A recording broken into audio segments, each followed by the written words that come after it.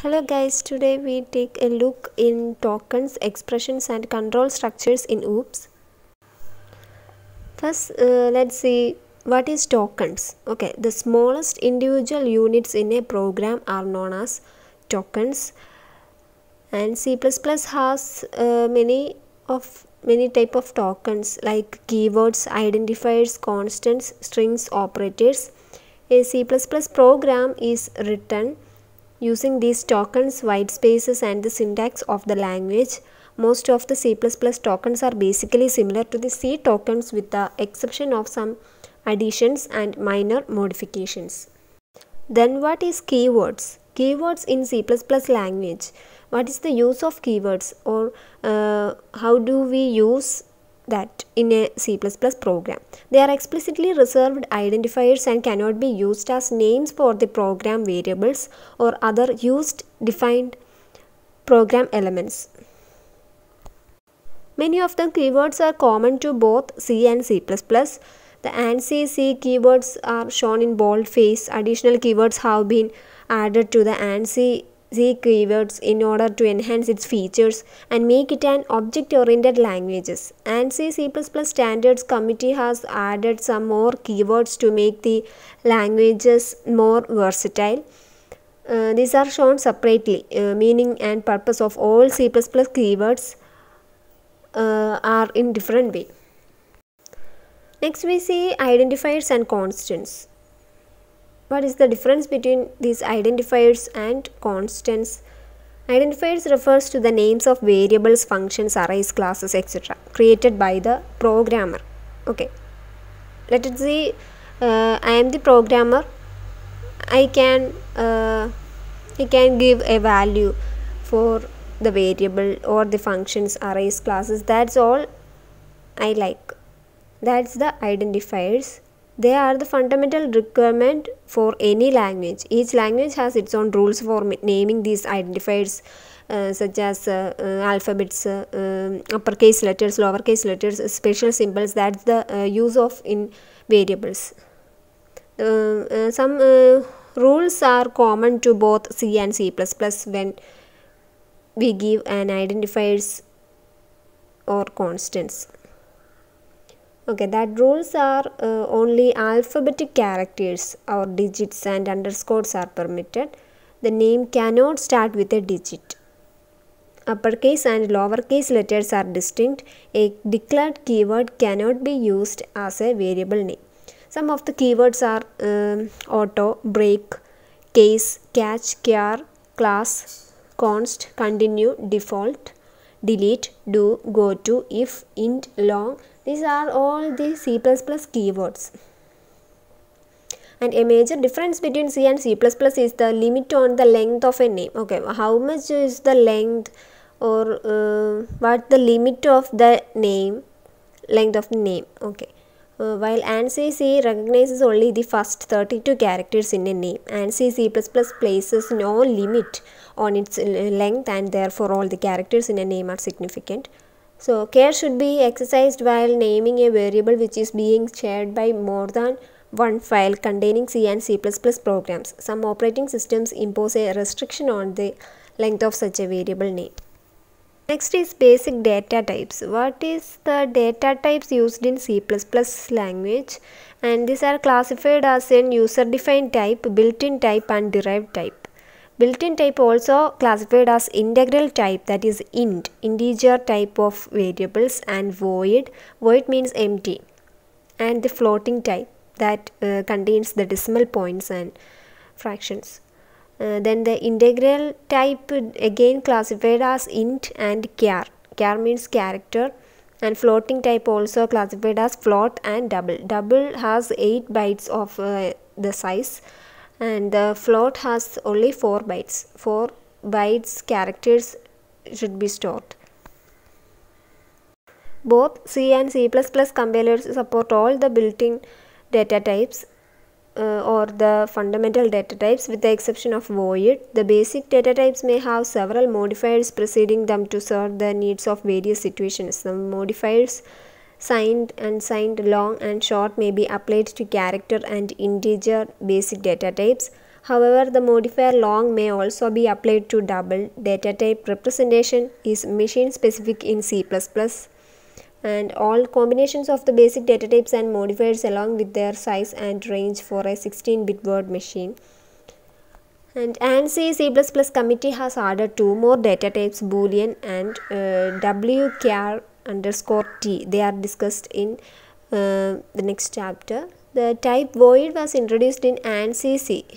Two normal uses of void are to specify the return type of a function when it is not returning any value, and the second case is to indicate an empty argument list to a function. Okay, next we are going to take a look in user-defined data types. What is user-defined data types, or how's the use of in C++ language? Okay, in this data types, structures and classes are the main types, and struct and union is the data types used in this. While these data types are legal in C++, some more features have been added to make them suitable for object-oriented programming, and it also permits us to define another user-defined data type known as class, which can be used just like any other basic data type to declare variables, and the class variables are known as objects, which are the central focus of object-oriented programming. More about these data types discussed in the next chapter. And one is the enumerated data type. An enumerated data type is another user-defined type which provides a way for attaching names to numbers, thereby increasing compressibility of the code. The enum keyword is used for the indicating the enumerated data type, and it automatically enumerates a list of words by assigning them values 0, 1, 2 and so on. This facility provides an alternative means for creating symbolic constants, and the syntax is like this. Enum is the keyword and the starting keyword is that. Next is derived data type. Derived data type contains the arrays, functions, pointers, that's all. Arrays means the only exception is the way characters arrays are initialized. When initializing a character array in ANSI, the compiler will allow us to declare the array size as the exact length of the string constant. Let us example char string of three strings containing a character sentence and is equal to x, y, z. That's the three characters indicating is valid in ANSI. It assumes that the programmer intends to leave out the null character in the definition, but in C++ the size should be one larger than the number of characters in the string. Then next is functions. Functions have undergone major changes in C++. While some of these changes are simple, others require a new way of thinking when organizing our programs. Many of these modifications and improvements were driven by the requirements of the object-oriented concept in C++. Some of these were introduced to make the C++ program more reliable and readable. All the features of C++ functions are discussed in next class. And next is pointers. Pointers are declared and initialized in C. Example, this is the example for the pointers usage. An asterisk symbol is within the pointer we used. Pointers are extensively used in this for memory management and achieving polymorphism. This is the two concepts we used in pointers.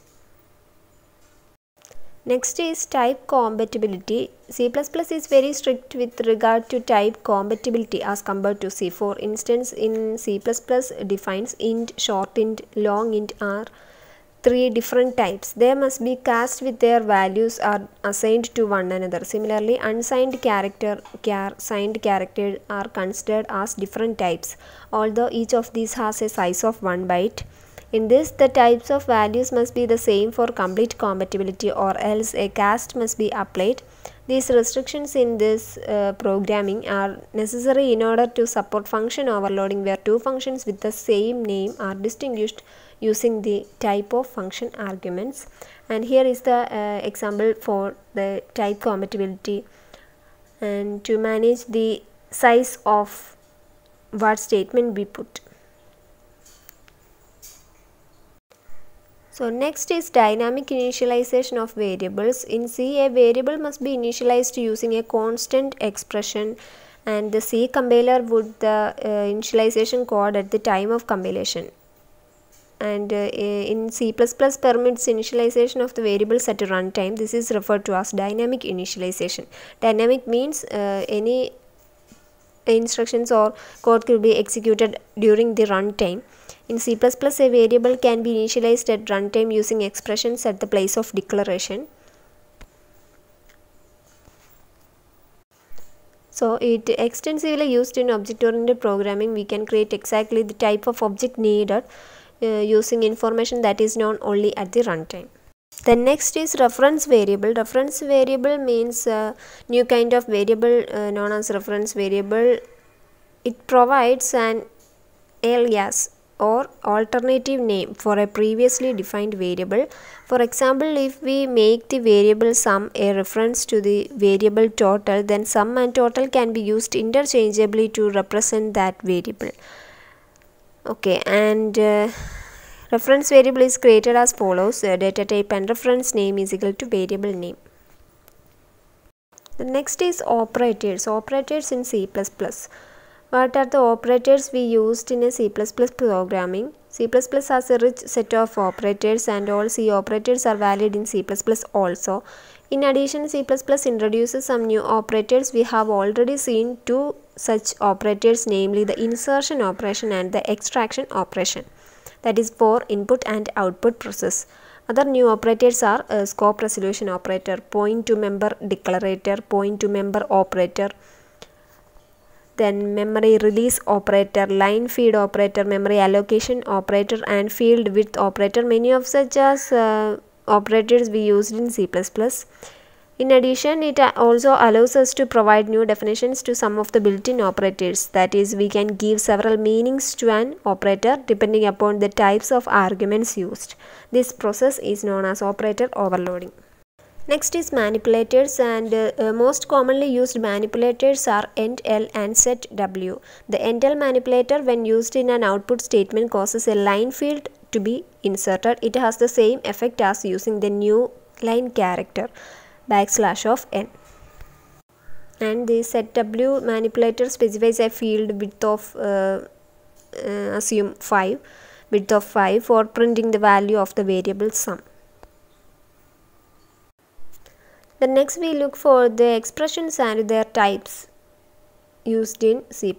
An expression is a combination of operators, constants, and variables arranged as per the rules of the language. It may also include function calls which return values. An expression may consist of one or more operands and 0 or more operators to produce a value. Expressions may be following as in 7 types: constant expressions, integral expressions, float expressions, pointer, relational, logical, and bitwise expressions. An expression may also use combinations of the above expressions. Such operations are called compound expressions. So the first one is constant expression. Constant expressions means it consists of only constant values like the numbers 15, 20, x, that all are constants we put. Okay, then the integral expressions are those which produce integer results after implementing all the automatic and explicit type conversions. Example m into n minus 5, that all are integer, where m and n are integer values. Then float expressions are those which after all conversions producing floating point results. That means the value contains the decimal points. Then pointer expressions produce address values. That means ampersand of m or ptr, that indicates the pointer. Then next is relational expressions. It yields results of type boolean, which takes a value true or false. When arithmetic expressions are used on either side of a relational operator, they will be evaluated first and then the results compared. So relational expressions are also known as Boolean expression.